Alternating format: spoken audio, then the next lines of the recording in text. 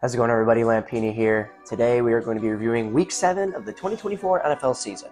Now, last week, to put it mildly, I did extremely well with my predictions. So we're just going to get right into it. If you take a look here, I was 15-1. I got one game wrong last week. I thought the Broncos were going to beat the Chargers. Turns out they're kind of frauds, and the Chargers ended up beating them. So I was 15-1. I got everything right, but to be fair, a lot of these were like favorites that were expected to win. There weren't a lot of upsets, so not really surprised. But that puts my overall record for the season to 61-32. So I have called almost twice as many games right that I have wrong. So I say it every week. Watch my videos. If you're a sports bettor, you'll get your picks from me. You'll make money off me. Watch my videos. So it's just that easy. But without further ado, let's kick it off with Thursday Night Football. So, the Thursday Night Football game, we have the Denver Broncos at the New Orleans Saints. The Saints have dropped 4 straight games since their 2-0 start, which is pretty damn embarrassing considering how well they did. As for the Denver Broncos, they lost out to the LA Chargers 23-16. Now, that does seem like a pretty close game, but then you realize that the Broncos scored all 16 of their points in the fourth quarter. Bo Nix was 19 of 33 for 216 yards, 2 touchdowns, and an interception for an 84.9 passer rating. He didn't do much except for the fourth quarter, so you could argue that was a lot of garbage time. They still lost by 8 points, they lost by 7 points, so they were still possession down. The Chargers have done very well. The Broncos had won 3 straight, and now I think they're coming down to earth just a little bit. Same goes for the Saints. They did not have Derek Carr this game. They scored all 27 of their points in the second quarter. They took advantage of some of Baker Mayfield's interceptions, which he threw 3. We'll get over that when we go over Tampa Bay. Spencer Rattler got the start instead of Derek Carr. He was 22 of 40 for 243 yards, touchdown, 2 interceptions, and a 60.7 passer rating. So not too bad. For a first game, he was sacked 5 times though, but it showed. It was his first career start, and it showed. I think Spencer Rattler is going to be the future for that team. Derek Carr's days are numbered. If he keeps doing bad and the Saints keep sliding like they have, then I think they're going to put in Spencer Rattler and see what they have. This is a very interesting game because both of these teams are kind of falling.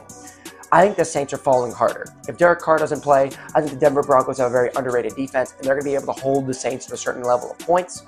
And I think that the Broncos are going to win this game, improve to 4-3. They're not a very good team, but I do think they're going to be a worse team in the New Orleans Saints. So next up, we have the New England Patriots at the Jacksonville Jaguars. This is an NFL Network game in London, and nothing better than a good old-fashioned Tank Bowl in London. Both teams are 1-5. These are 2 bottom-of-the-pack teams in the NFL right now. The biggest point of interest here is that Drake May got his first start for New England in this game. And I don't really understand the decision throwing him in against Houston, of all teams. 4-1 Houston Texans. I don't really understand that. But he was 20 of 33, 243 yards, 3 touchdowns, 2 interceptions, 88.3 passer rating. So he played all right. They were down from the very beginning because Houston scored 14 points in the first quarter. And then they were playing from behind the entire game. But I guess he did admirably. This is going to be a major retooling year again for the Patriots. Mac Jones didn't work out, so now they're going to give Drake May a shot. As for the Jaguars, they got beat pretty bad in London. I think they played in London last week, too. It's interesting. Well, the Chicago Bears thrashed them 35-16. But Trevor Lawrence had a decent game, 23 of 35, 234 yards, 2 touchdowns, and an interception for a 91.8 passer rating. All these people saying that Trevor Lawrence is going to be a bust or that he's not living up to expectations. I think a lot of it has to do with the fact that he's just on not a very good team. The only thing Trevor Lawrence had going for him was the second half of the 2022 season where they went on that run. They won that playoff game. He came back against the Chargers, but let's not forget he threw 4 interceptions to get himself into that situation. But, very interesting. I think that Trevor Lawrence being a part of the Jaguars, the Patriots aren't going to be able to score as much. I think the Jaguars are going to win this game. It's literally just who is worse out of the 2. And in this point, it's going to be the Jaguars. So I'm going with the Jaguars. So next up, we have the Seattle Seahawks at the Atlanta Falcons. The Seahawks are coming off of a bad performance against the 49ers where they lost 36-24. They've lost 3 straight. They were 3-0 at one point, and now they're really starting to come down to earth. I always thought they were a pretty mid-team to begin with, so they're showing that here. As for the Falcons, they beat the Panthers pretty convincingly, 38-20. Kirk Cousins with another pretty good game. He was 19 of 30 for 225 yards and a touchdown, a 97.2 passer rating. The Falcons got all their work done on the ground, though. Both of their running backs had career years. Tyler Algier had 18 carries for 105 yards and a touchdown. He averaged 5.8 yards a carry. And then Bijan Robinson finally finding his way on the review channel. 15 carries for 95 yards, 2 touchdowns. He averaged 6.3 yards a carry. So a pretty good performance by the Atlanta Falcons offense. They're now 4-2, so they are making a run for the wild card. I'd say that the Buccaneers, I think, have that division locked up. Well, maybe not locked up, actually, because the Falcons did a very good job beating Tampa last week. So the Falcons could very well make a run and potentially backdoor themselves into the playoffs here. Kirk Cousins is he's starting to get his footing a little bit. He had a slow start to the season, but I think he's really starting to set in now. He may be 36, he may be one of the older quarterbacks in the league, but he can still get it done. In this game, I think the Seahawks are going to drop their 4th straight. It is at home. It's in Atlanta. The Falcons are playing some really good football. Their defense is playing well. Their offense is operating on all cylinders. I think the Falcons are going to win this game. Okay, so next up, we have the Tennessee Titans at the Buffalo Bills. The Titans are coming off a loss against the Indianapolis Colts. And it's the same story that it's ever been with the Titans this year. They are a bottom 5 team. Will Levis is not their future. They have nothing going for them. They are this is the kind of year that Washington had where the Titans just need to bottom out. They need a top 3 draft pick. They need to get somebody. And it sucks because this quarterback class is kind of weak. So I don't know if you do get someone or if you run with Will Levis, but the Titans are in the worst kind of purgatory. They are not going anywhere this year. As for the Bills, as of the time I'm recording this, they played the Jets yesterday on Monday Night Football. They won 23-20 off of a game-losing interception by Aaron Rodgers. Josh Allen was 19 of 25 for 215 yards and 2 touchdowns, 127.9 passer rating. Josh Allen is quietly making his mark as potential MVP. He has not thrown a single interception this entire season. If he doesn't win an MVP for doing that, he most definitely is going to win Offensive Player of the Year. Or that might go to Derrick Henry, actually. We'll wait and see, but Josh Allen is having a very, very good year. And right now, the Bills are 4-2. They are in control of that division. I think the only team that's really going to give them problems are the New York Jets. The division is very weak because the Dolphins are in shambles because Tua is still a concussion machine, and the Patriots are in rebuild mode, and the Jets are going all in and failing miserably. So I'm going with the Bills on this one. This should be a pretty easy win for them. So next up, we have the Cincinnati Bengals at the Cleveland Browns. This is a huge rivalry game. For those of you who don't know, Paul Brown founded the Browns. And then when he left the Cleveland Browns, he founded the Cincinnati Bengals. So, some cool facts there.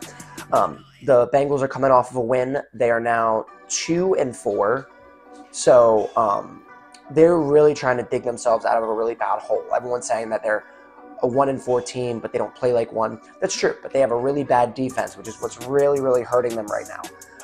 As for the Browns, they're another really bad team. Deshaun Watson is Deshaun Watson. They lost to the Eagles 20-16, which is not good for the Eagles. We'll talk about that a little bit later when we talk about the Eagles. But the Browns are not anything right now. They are 1-5. They're one of the worst teams in the league, like they always are. Deshaun Watson had a pretty average game for his standards. He was 16 of 23 for 168 yards and 90.5 passer rating. So didn't throw any touchdowns, didn't throw any picks, and his completion percentage was okay. But, I mean, what else is there to be said, right, about this Deshaun Watson thing? He needs to go. But, they have so much invested in him that they're going to die on this hill, with all this guaranteed money. I think his shoulder surgery is underselling a lot. But something else I've noticed, and what I don't know if I really said this in last week when I was talking about when the Browns played the Commanders, but the problem with Deshaun Watson is not only does he not physically look like he's there, he looks unprepared too. He looks like he does not study the film as much as he used to. He doesn't look like he prepares as much as he used to, like how a professional quarterback is supposed to. And frankly, why should he? It's a guaranteed contract. He knows he's not getting benched. He's just going out there and playing, and it's destroying the morale of the Cleveland Browns. It's a divisional game, so it might be closer than some people might expect, but I do think the Bengals are still going to win. If they manage to get back up to 4-4, then it's like, okay, they're kind of digging themselves back out of this hole, and we might see them make a run for the playoffs, because Joe Burrow is playing out of his mind right now. He's playing very, very good football. So I'm going with the Bengals. So next up, we have the Houston Texans at the Green Bay Packers. Both these teams are coming off of pretty impressive wins. The Texans beat the Patriots 41-21, and then the Packers beat the Cardinals 34-13. So two very impressive showings by both teams. Just going to rifle off some stats just so you guys see who was really the big players here.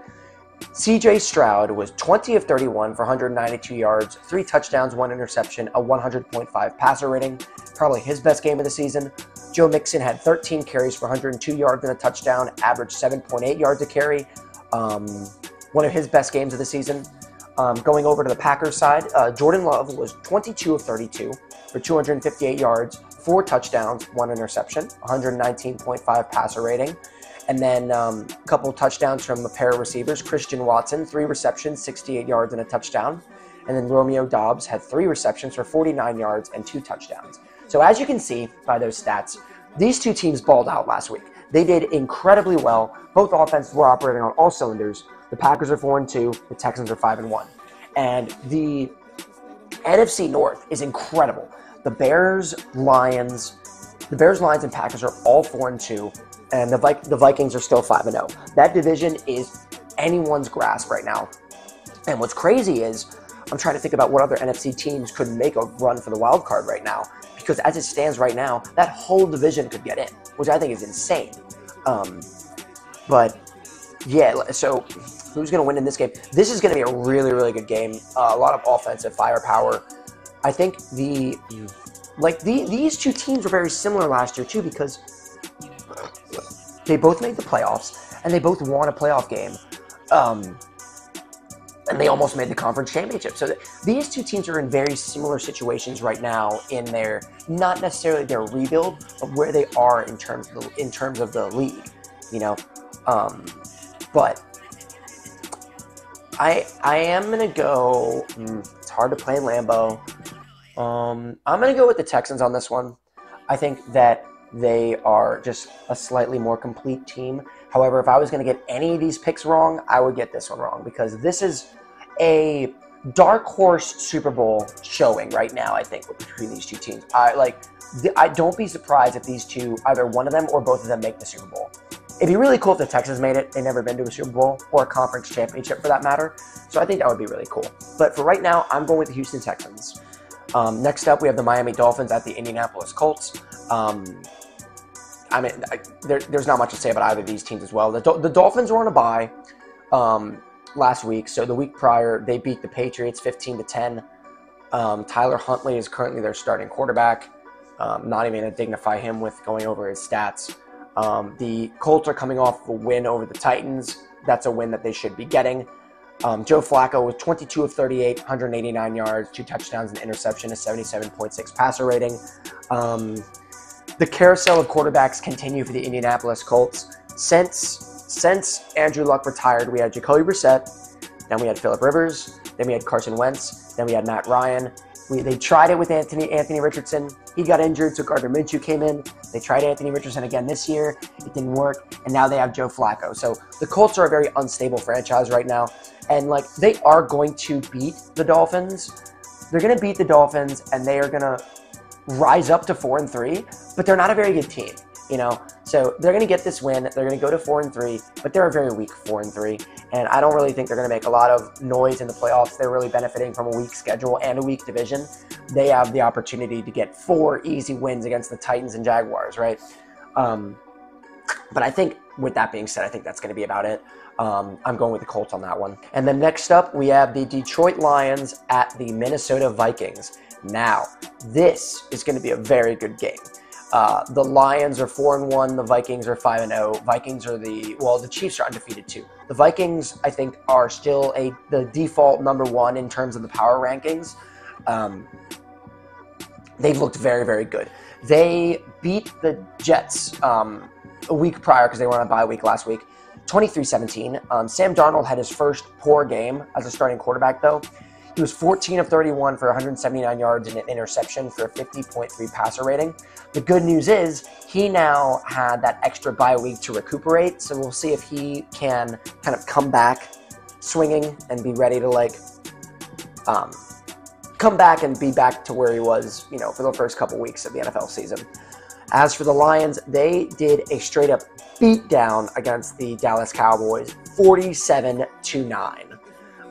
Jared Goff was 18 of 25 for 315 yards, 3 touchdowns, 153.8 passer rating. Career game for Jared Goff there. And then David Montgomery had 80 yards off of 12 carries for 2 rushing touchdowns. The Lions, I say this every week, the Lions look like a very good team. When they lose, they go until the very end, but they are one of the stronger teams in the NFL right now. And I think that when you see the power rankings, they've moved up into the top 5. But against the undefeated Vikings, I don't know. The Lions are coming in with a lot of momentum. So, okay, this is going to be my big upset game. The Lions are coming in with a lot of momentum. The Vikings are coming off of a bye week, but I'm going to go with the Lions on this one. I think the Lions are going to be the ones that dealt the Vikings their first loss. If the Lions are the ones that do it, if they beat the undefeated Vikings, that's going to be a big feather in the cap of the Detroit Lions.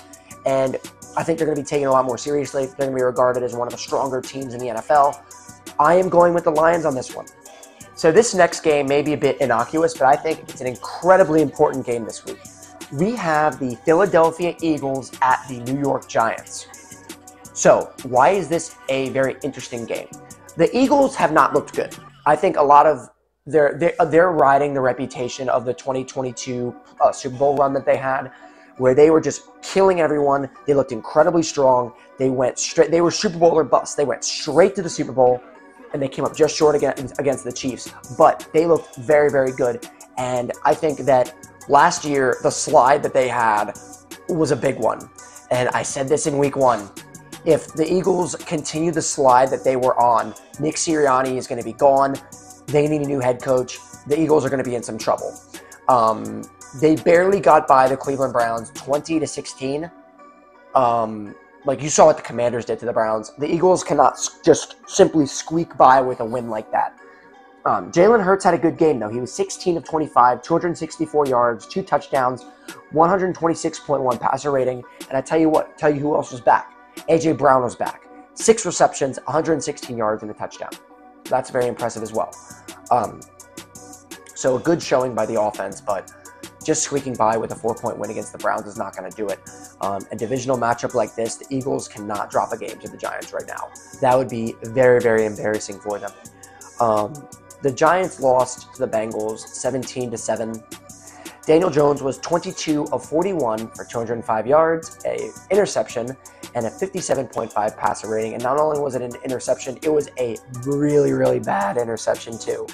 I'm going to cut to the chase. I do think the Eagles are going to win. I was saying a similar thing with the Eagles and the Browns, that if the Eagles drop this game, I think Nick Sirianni is playing for his job right now, coaching for his job right now. If he loses this game against the Giants, then Nick Sirianni is going to be fired. The NFC is incredibly competitive. You saw how the NFC North is. Every team has 4 or more wins. And right now, the Commanders, that division is theirs to lose. So the Eagles really need to do something to keep themselves occupied and keep going, because it says here they're 3-2 right now. They're going to need this win, but I think they're going to get it. So next up, we have the Las Vegas Raiders at the Los Angeles Rams. The Raiders were beaten pretty badly by the Steelers, 32-13, and then the Rams are coming off of a bye where they lost to the Packers 24-19. So the Rams are 1-4. They have been extremely injury-riddled this entire season. Matt Stafford had a decent game, 29 of 45, 260 yards, a touchdown and interception, 78 passer rating. And then Kyron Williams had a pretty good game, 22 carries for 102 yards and a touchdown. So, I mean, their offense will put up points every now and then. I do think they are going to beat the Raiders here. I think the Raiders are they're a lot worse than their record says. I think that win against the Ravens was a bit of a fluke. They're bringing in Aiden O'Connell once again to play. If your choices between quarterback are Gardner Minshew and Aiden O'Connell, you're not going to go anywhere, right? It's just you're not going anywhere. So this is a retooling year for the Raiders. They really need to bottom out. They cannot afford to have another 8-9 season like they did last time, and not get a good enough draft pick. They're sitting in mediocrity hell right now. Not the best thing in the world. They need to do something about it. But I am going to go with the Rams on this one. I think they're going to win. So that was the first 4 p.m. game. This one is 4:25, and this is going to be another interesting game. We have a Super Bowl rematch between the Kansas City Chiefs, 5-0, at the San Francisco 49ers, 3-3. So the Chiefs are coming off a bye as well. They're one of 2 undefeated teams. And they beat the Saints 26-13. With that being said, Patrick Mahomes, once again, did not have a very good game. He was 28 of 39 for 331 yards and an interception for an 86.6 passer rating. Right now, Mahomes has scored 6 touchdowns and thrown 6 interceptions. He is still the DraftKings frontrunner for MVP, so that means people are betting that he's going to come back and return to form. Coming back off of a bye week is the best way to do it. So I think that is what people are expecting in San Francisco. I don't know. We'll wait and see. Kareem Hunt had a very good game, 27 carries for 102 yards and a touchdown. And then Juju Smith-Schuster had one of his best games that he's had in a while, 7 receptions for 130 yards. When you really think about it, the Chiefs' offense is not that talented. You have Kareem Hunt at running back, and you have Juju Smith-Schuster as your wide receiver 1 right now. Xavier Worthy has proven to kind of just be more of a gadget player, and you obviously still have Travis Kelce, but he hasn't been able to get much done either. So right now, the Chiefs are operating with a very average offense, but Mahomes is doing enough to get by, and they are still 5-0. It's looking a lot like how they were last year, 2023, where they had like 13 wins and they did well, but they weren't dominant in the regular season. However, they were dominant in the playoffs, which is very, very interesting turn of events. We've never really seen a team that can do that. But the 49ers are coming off a good game too. Brock Purdy had a great game. 18 of 28, 255 yards, 3 touchdowns, a 129.3 passer rating. So he had a very good game against the Seahawks. And he is making a very strong case for another Pro Bowl season. I don't think it's going to be enough to defeat the Chiefs, though. I think the Chiefs are coming off of a bye. And I think if any team is going to right the ship and turn back into the dominant team that they were after a bye, it's going to be the Chiefs. I think they're going to beat the 49ers, and I think the 49ers are going to fall to 4-3. Yeah, very interesting there, huh? All right, so we've been waiting this whole time to say it. This next game, we have the Carolina Panthers at the Washington Commanders. I'm just going to talk about the Panthers really quick before I can start talking about my team. They lost 38-20, really bad fashion against the Atlanta Falcons. Andy Dalton threw 2 interceptions, and not much to say about that. He is, I like the Linsanity run is over for him. Right now, they might as well put Bryce Young back in and see how he does because, Andy Dalton had his first couple good games. But, once the weeks start turning into week after week, it's hard to recover each week. So NFL teams have film of you. They find your weaknesses. They take advantage. That's usually how it goes, right? They don't really, you don't stay hot for very long, and that's what's happening with the Panthers. Okay, enough of that. Now we're going to talk about the Washington Commanders. So, with this game, I thought they did pretty well. They weren't blown out, which is all I was hoping for, and I was right that the Ravens did win. Their offense looked pretty good. We just couldn't get stops on defense. Our defense is still the suspect part of our game. We came in into the second half, and we needed to score a touchdown. Going into the second half, we only settled for a field goal. We were able to score a touchdown in the fourth quarter on 4th and goal, which was pretty impressive. But the Ravens were just too much for us. We ended up losing 23-30. I think the Ravens are just complete. They're so good. With the Derrick Henry, Lamar Jackson combo is just deadly. I think it's the best in the entire league. But Our offense still looked really good. Jaden Daniels still had a very good game. He was 24-35, 269 yards, 2 touchdowns, 110.3 passer rating. So a good game by Jaden Daniels. Terry McLaurin did well. He scored 2 touchdowns as well. But I think the Commanders are going to win. They need to win this game. They have a pretty soft schedule coming up. They play like the Giants, they play the Eagles, they play the Bears, and then they play the Panthers. So it's a pretty easy schedule. I see no reason why they can't be 7-2, 8-2 in these coming games because we have a very easy schedule. The division is ours to lose. Right now I'm going with Washington. I thought the game went pretty well. We stayed in the game. We didn't commit any turnovers. We didn't play sloppy football. So I was impressed with that, and I think the team knows that. I think that they know that there's a lot to improve on, but I was satisfied with their performance. They showed me that they're a playoff team, but I don't know if they're a Super Bowl team yet, because the Ravens are a Super Bowl team, but I learned that the Commanders are at least a playoff team. So I'm going with the Commanders on this one. So now we come to the Sunday night game. We have the New York Jets once again in prime time. We have the New York Jets at the Pittsburgh Steelers. The Steelers are 4-2. The Jets are coming off a pretty bad loss against the Buffalo Bills. They were keeping it close for the longest time. Aaron Rodgers was having a pretty good game. He threw a costly interception in the fourth quarter that just about cost them the game. Aaron Rodgers was 23 of 35 for 294 yards, 2 touchdowns, an interception, and a 99 passer rating. He was 6 yards away from that elusive 300-yard mark that he's been so afraid of hitting. So there was that. Breece Hall had his best game of the season, 18 carries for 113 yards. Good showing there. They just came up short against the Bills. That interception was what cost them. I mean, the Jets are again, it's another thing where it's like, what can be said about them? Like, it's such a shame that they were going for this all-in Super Bowl push with this great defense. I don't know what it is. I don't know if it's coaching. I don't know if it's that they're like smaller level coaching, like the receivers coaches, the quarterbacks coach. If there's too much drama, if there's too many cooks in the kitchen, I don't know what it is about the Jets, but they are doomed to just not be a successful team. A team that is destined to be successful is the Steelers. They dropped 2 games, but they came back with a good win here against the Raiders. Najee Harris had his first 100-yard game of the season, 14 carries, 106 yards, and a touchdown. And then Justin Fields ran for 2 touchdowns as well. Justin Fields has really proven to be, like, he's their guy right now. Even when Russell Wilson is healthy, I wouldn't put him in. I think the Steelers are going to end with 10 or 11 wins like they usually do. If they win a playoff game, then that's going to be considered a victory for them. But right now, they're in the wild card race right now for the AFC.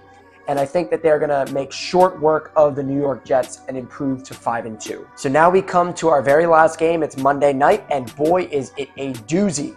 We have the Baltimore Ravens at the Tampa Bay Buccaneers. Both these teams are coming off of wins. The Buccaneers are 4-2 right now, and they are tied with the Atlanta Falcons for that division. But I think right now, God, they're so. But like when you think about it, like the Bucs are 4-2, the Falcons are 4-2, the Bears and Packers are 4-2, the Lions are 4-1. Like the NFC is incredibly competitive this year. That right there are 5 teams, and then 4 of them, 4 if you're counting like the non-division leaders. So one of those teams is going to be left out of the shuffle. Is it going to be the Buccaneers? I don't really know. They've looked very, very impressive this year, and they put up 51 points against the Saints. Baker Mayfield was 24 of 36 for 325 yards, 4 touchdowns, 3 interceptions for a 97.6 passer rating. So he threw 3 interceptions, but he came back by throwing 4 touchdowns. So I guess you really can't complain there. And Chris Godwin had a fantastic game, one of his best games ever. 11 receptions, 125 yards, and 2 touchdowns. Very impressive showing. Another impressive showing was by the Baltimore Ravens. Mr. Derrick Henry does it again. 24 carries for 132 yards and 2 touchdowns. This man, Derrick Henry, is on pace for 2,000 rushing yards and 20 touchdowns. That, like, if he doesn't win MVP doing that, if he doesn't win MVP getting his second 2,000-yard rushing season, the first player to ever do it, with 20 rushing touchdowns, and he doesn't win MVP, then I'm done with this league. Like, no one else deserves that. Like, I think Derrick Henry is a bigger asset to this offense than Lamar. Well, I'd say they're equal. They are as equal importance on this offense. Lamar's important, but Derrick Henry is just as important. When I saw that the Ravens got Derrick Henry, I realized that that 1-2 punch was going to be the best in the league, and it most certainly has been. It's been like they have the number 1 offense in the league right now, and it's without surprise. You have the reigning MVP, and you have the best running back in the league. Arguably the best offensive player in the league right now. That's not a quarterback. Like, they are just, it boggles the mind. It boggles the mind. But they took care of business against Washington. They had a bad interception. Not a bad interception, but like in the red zone in the first quarter, they had a chance to score and get off early. Bobbled out of the hands, and our rookie Mike Siren still, I don't know how to say his last name, he picked off his first interception. But other than that, Lamar Jackson did pretty good. He was 20 of 26 for 323 yards, a touchdown, and an interception, 114.7 passer rating. So he got 300 passing yards off of only 20 completions, which is pretty impressive. But yeah, so this is going to be such a tough game to call. I do think the Ravens are going to win, and the reason why I say that is because nobody's been able to contain Derrick Henry and Lamar Jackson these last couple games. We were able to do it early on in the game, but the problem is Derrick Henry gets stronger throughout the game, which means that just like when the third and fourth quarter rolls around, he gets his carries and he gets his yards, and there's not much the other team can do. They wear him down. And until I see otherwise, the Ravens are going to keep doing what they're doing. It's going to be a tough game. It's going to be a high-scoring game, but I do think the Ravens are going to win. So last but not least, we have the Los Angeles Chargers at the Arizona Cardinals. The Chargers are quietly 3-2. We would have thought that Jim Harbaugh would get a little bit more out of his team, but they've just kind of quietly done well. Maybe they'll get a wild card spot. They're not going to threaten the Chiefs or anything like that, you know. Justin Herbert was 21 of 34, 237 yards, a touchdown, 92.4 passer rating. It seems like every time I go over Justin Herbert, he's like doing all right, but he's not 38 passing touchdowns like he did in his second year as a starter. So he's doing all right. And then J.K. Dobbins, 25 carries, 96 yards for a touchdown. He is really doing a good job establishing himself as the starting running back for the Chargers. He was injured all the time for the Ravens, but he's a good player, and it's showing in his play with the Chargers. I'm going to be brief with this one. Everyone always says the Cardinals are a rebuilding team. The Cardinals are a rebuilding team. The Cardinals are a rebuilding team. But until I see something that shows some kind of promise, this is a failed rebuild. They might need to get rid of Kyler Murray. They might need to get something on defense. But right now, they're in mediocrity hell. Like, I haven't seen too much of an improvement from them. And Jonathan Gannon may be a good head coach, but they don't have a lot going for them. And they need something big to happen, or else they're going to be stuck in mediocrity hell, like the Raiders, or like who's another team in mediocrity hell? Let me see here. I mean, you could argue the Jets are in mediocrity hell. You could argue that the Colts are in mediocrity hell. The Seahawks are in mediocrity hell. A lot of these teams are just mediocre, and they need that one big kick to get themselves over the top. And the Cardinals are not going to do that anytime soon. I'm going with the Chargers. I think they're going to win. So that concludes the predictions. Now we go into the post-show where we go over the point differentials, and then we go over the power rankings of my top 5. So without further ado, let's get into the point differentials. Okay, so here we go with the point differentials. We're going to start with the AFC. Boom. So right now, the top 3 teams right now are the Buffalo Bills, Pittsburgh Steelers, and Kansas City Chiefs, with 39, 38, and 33 points up, respectively. And then the Ravens coming around the rear with positive 28. Raiders, Patriots, and Jaguars are at the bottom. Again, no real surprise there. Then you got certain teams like the Houston Texans that are 5-1, but they only have a positive 8-point differential. That's why point differentials can be a little bit deceptive sometimes, and I think the Texans' one loss was a blowout. Very hard to decide these things based on just point differentials, but I do think it's important to take into consideration as well. If we go into the NFC, you'll see that it's a lot different, right? The Vikings are still number 1 with a positive 63-point differential. Coming up the rear, wow, oh my goodness. So look at this. The NFC North is the top 4 in point differentials. Vikings, Lions, Bears, Packers, 63-60, 47-41. That is crazy. That's insane. I didn't even realize that when I was looking at it. So right now, the NFC North is the toughest division in the NFL right now. And you look at some of these other wildcard teams, like I'm glad, like the Commanders are all the way down here at 33. that would tie us with the Chiefs in terms of point differential. So it looks like right now the NFC is really, really dominant so far this season in terms of like who's playing in a dominant way. And then you have the Panthers at minus 100 for their point differential all the way at the bottom. So that's kind of funny. But some very, very interesting stuff. You can see the Saints are still riding the high of being 2-0 with those blowout wins. They have a positive 20-point differential, but you know they're falling fast. You can see there. So now we come to the power rankings. This is going to be very, very difficult because you can see how dominant some of these teams in the NFC are. So let's think about this. Vikings are going to stay on top.